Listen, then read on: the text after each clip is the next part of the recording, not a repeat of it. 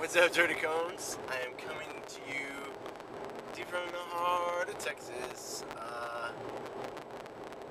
Well, I'm there all the time, yes, I know that. But today was different because today we were checking out the inland surf park, getting it ready for people to come surf in it. And so basically, I got paid to surf and paddle and swim, and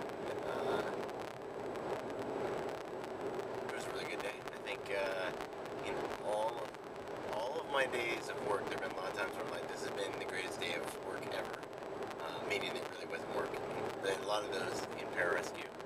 And today was one of those days. So I've continued on with the trend of my adult jobs have where I am able to say I'd have done it for free. So I'm happy about that. It's a good thing. I don't know if you guys have heard about this Pokemon Go. I'm sure that most of you do not need Pokemon Go to get off your couches and go run and do things, but it seems like the majority of Americans maybe need the Pokemon Go, but then at the same time it's kind of doing the Darwin's theory, because I guess people are running around with their phones and not paying attention, and then getting hit by cars, which is sad. It's bad, but it seems kind of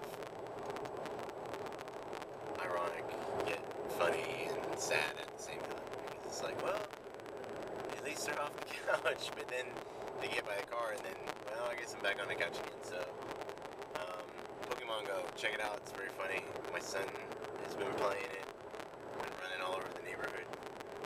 So, hey, I guess if he gets him off the couch, I can live with it. I had a question, but I dropped the note card, so I can't get to it right now. But a question lately a lot is the difference between PJ and a crow. There are like 3 videos about it, so if you ask a question and I tell you that there's a video about it, I'm not trying to be rude, I apologize if you take it that way. I'm just like, there's a video about it. But if you come back with a specific question, so a lot of people, how do I train for the water, right? There's a video for it. But if you listen to the videos and you're like, well, this is my question, you didn't answer it, I'd be happy to answer that question. So I'm all about answering questions. That's why we're here.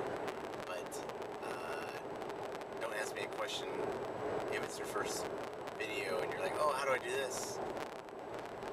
Because we have talked about this, and I guarantee there's a video on everything, and there may be 2.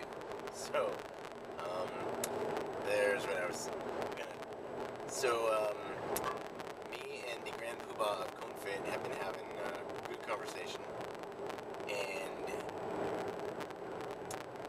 he believes, and I can agree, that if you want to come in the Air Force for pararescue, but you have an idea of, it's like saying, well, I want to go to Yale, but I'm going to have a safety college with, this place.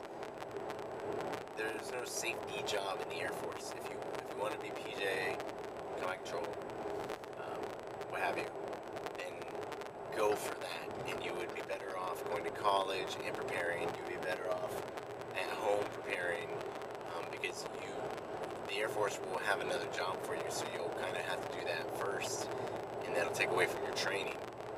So if you want to go pararescue, just go straight into pararescue, go to college, go do stuff that will prepare you for pararescue. There's a Peter Piper picked a pepper.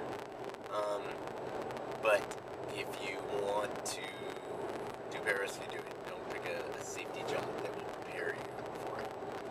And that's it, Plan A through Z, pararescue. What's plan B is pararescue. So just a quickie, hope you guys like it. Wanted to tell you guys how much fun I had surfing the inland surf park. Can't wait until it opens. I'll let you guys know when it does. It's a beautiful place, filled with beautiful people, and a very nice wave smack dab in the middle of Texas. So I figure it's one of those pigs fly, hell freezes over kind of things, And there's surf in the middle of Texas. Yeah, that's just my opinion. So everything's good for you guys. Thank you for listening, and